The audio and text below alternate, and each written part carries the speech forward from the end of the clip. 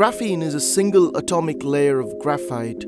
So the most simple and elegant way to make graphene is to take a rock of graphite and use some sticky tape like sellotape to peel away a single layer of graphene from it.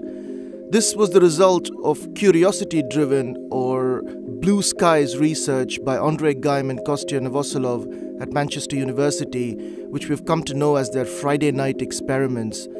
The genius of isolating graphene and the subsequent unravelling of its wonderful properties and amazing applications resulted in them winning the Nobel Prize for Physics in 2010.